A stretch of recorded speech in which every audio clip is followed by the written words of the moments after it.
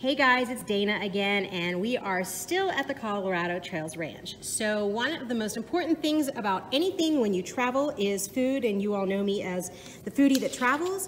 And of course, before we even started our trip, we got here and filled out all of this information. And then, because Nico, where Nico travels, and myself have some special dietary requirements, we were pretty specific when we filled this out. But it doesn't stop there. When you're at Colorado Trails Ranch, you're going to meet Tiffany, and I'm going to call her the bridge between the chef and your food on your plate, and she's going to tell you a little bit more and show you how this is all done. And it is possible to eat at Colorado Trails Ranch with all kinds of dietary restraints and constraints if you're vegan or vegetarian or if you have food allergies. So Tiffany, tell me who you are and how this all works, and let's get a look at this. So my name is Tiffany. I've been at the ranch for 3 years now. I am the dining room supervisor. So I work directly side by side with Chef Brian and basically deliver all of the deliciousness that he gets to make. And there's tons of that. And this is the dining hall, just in case anybody's kind of curious. And so now I'm going to let Tiffany show you how all the magic happens and how we eat safely while we're here. And I'm going to hang out over her shoulder, so don't mind us. Okay.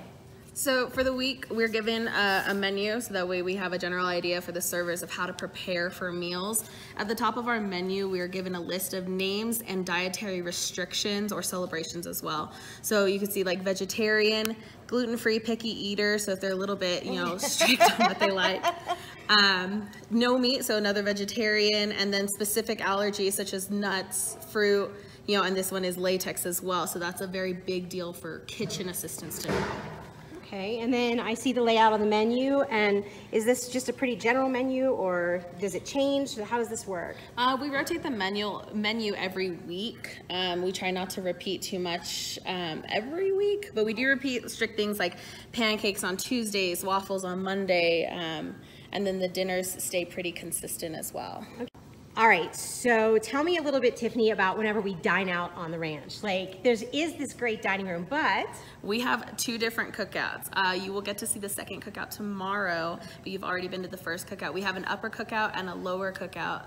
The upper cookout is where we get to ride a horse-drawn wagon up, and we have a campfire, and we do, ribs and salmon and other things, and we do pancakes in the morning. And then tomorrow you'll get to do a breakfast ride to the lower cookout, where Jeannie does eggs to order and delicious grits.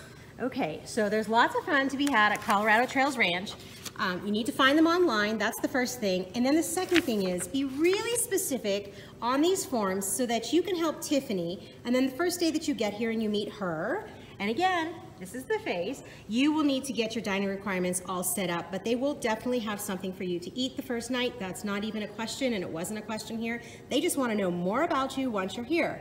So it's a really good family time. Vegetarians, vegans, food allergies, anything you can imagine that you need with your food, they can definitely cook up. Chef Brian and Pastry Chef Brian have been on top of it, and Tiffany has been our bridge. So I thank you, Tiffany, for this really wonderful week, and I hope that everybody else comes out to meet you. Thank you so much. We look forward to meeting you guys.